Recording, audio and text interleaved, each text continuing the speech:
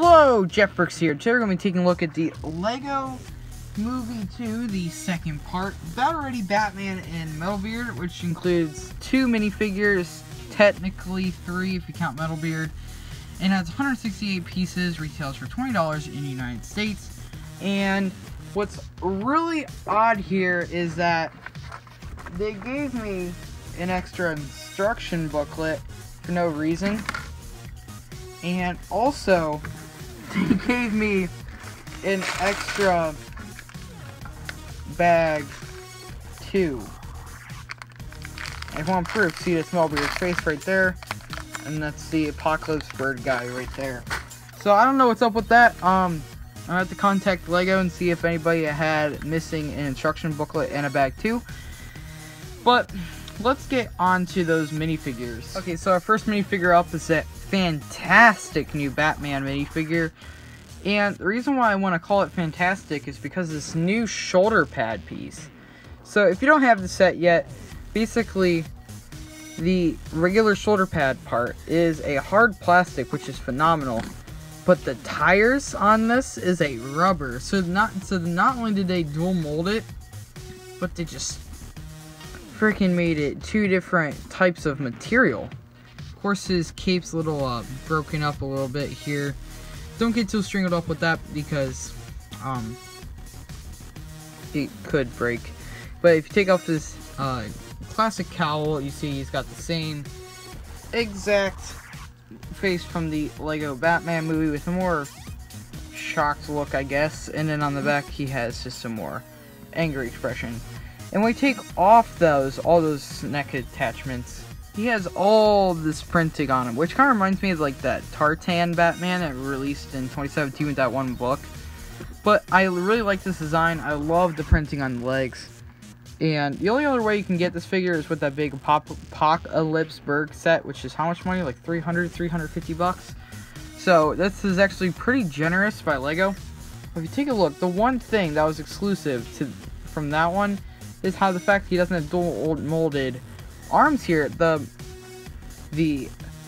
big Apocalypse Bird set has dual molded arms. This one does not, but I don't care. I mean, it looks fine. Just, I would rather had this, but, you know, I get it.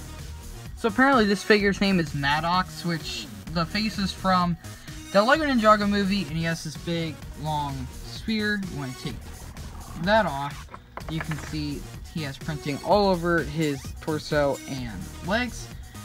Has 2 different colors for legs as well, which are very nice, and I do like that back printing there. He does have a shoulder pad piece, which has some spikes right there, which I think is a new mold if I'm not mistaken, so tell me in the comments if that's right or not.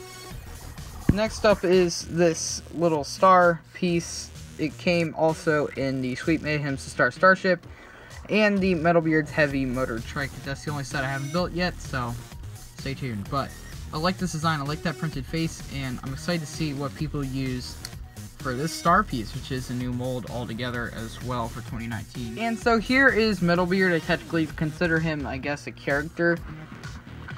This is apparently his crab mech form. You see, this one is pretty difficult to stand up. I do not like that because you see it falls over pretty easily. It does not have EC pieces, can also fall off of it all the time as well. I mean, I like how they use the swords here, and also the stethoscope, but it doesn't work for feet because you see he can't stand up properly, and I do not like that. However, the design of this, however, is very well done. I like it. It's just like it's terrible to pose. He also has a little chainsaw right here, which can be posed around, and then also this little sword as well. And even a lookout on like a pirate ship or something. And then when you open his mouth right there, there's organ pieces inside of there as well. And the face, I'm pretty sure, is the same as the polybag, if I'm not mistaken. I have reviewed that as well, so you can go check that video out. And he also has some hooks for hands. So, I mean, yeah, it's a cool looking design. It's just hard to get to stand up. Oh, well, there you go. It works now. So I guess you just have, there's just like a specific way. You just have to keep it up. That's all.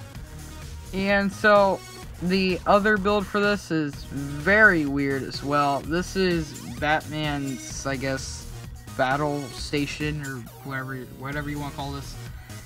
I don't know, this design is really weird. You have nothing going on here. I guess you could put like the battle rings on those hinges right there. You also have a ladder, so I guess Batman could climb up, and he only fits on these two studs right there. Oh, so he fits flipping swords on there. This doesn't even make any sense at all. You also have this tech piece right here, which can move up and down this sign, which is a new print, and it says "You're welcome" printed on it. And I like that design. It's pretty shiny as well, but it's so weird. It also has these bat pieces right there, and you see that whole part can just fly off. But I mean, I like the design of it. I mean, I like it. It's just so weird. It also has a small ugly rock piece at its base. I don't know. I get it. It's a throw-in, but like, what's the point? Honestly, I guess they want to have something to do for the battle-ready Batman. Like, I don't know what he's supposed to attack. I guess when someone tries to come after him, I guess he just flushes down the ladder, like, boom, and then a person's like, oh wow, you saved me, and then he flips this up and he's like, "You're welcome." The box for this is the same size as Queen Wherever I Want to Be's box, and I mean, it's just a weird design altogether. On the back, it shows the play features, and I guess I was right. There you go. You see, it does hold the stuff in there, and it has the figures' names on those as well. And I like how it's spelled. It's spelled Barbe de Metal, Barbara Metallica. Metallica? I like Metallica.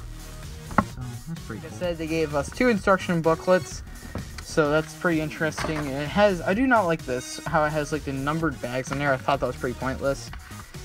Sadly, there's no ads in here besides how you can scan it to put your instructions on your LEGO Life app.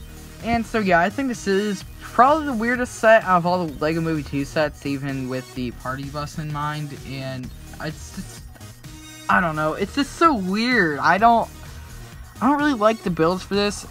Like, don't get me wrong, I like the build for Metalbeard. I think that's pretty good. I just don't like how unstable it is. Like, if I try to touch it once, so I touched it twice. You see even his head can pop out of his metal beard, I guess, which can be pretty annoying, and I do not like having to get that up over and over again. That's pretty annoying, if you get what I'm saying. So, also for Batman, it's just, like, that's really bad. I do not like the design of his station, I guess. It's just so awkward, in my opinion. They really should have stepped up their game with the Batman. I mean, I get it. The shoulder pad piece probably costs a lot of money by itself to make, so I get it. They don't want to make too many new parts and whatever to make a good looking station. But no, they could have made this a good little build. Like, if this was made out of other pieces, I probably would have liked it. And I do like the 2x4 print on there. It says, "You're welcome." And I do like the Maddox figure, and the star is a pretty easy way to get that if you can't afford the Sweet Mayhem's The Star Starship. It's just, I get, there's a lot of stuff in here for 20 bucks, so I highly recommend it. It's just like, I don't know, it's unstable. The main reason you want to buy a set is for the Batman figure, and if you want a cheap way to get Metalbeard, there you go. But you can also get him in that poly bag, but I get it, not everyone can get it, because there's not many Walmarts outside of America, so I kind of understand that. That's all I've to rate this set a B-. It's not the best of the cheap sets, but it's still pretty good for the figures. But that's it for this video. If you want to see more LEGO Movie 2 reviews, I have a bunch more on this channel and a bunch more on the way. So I'll see you guys later. Peace out. Bye.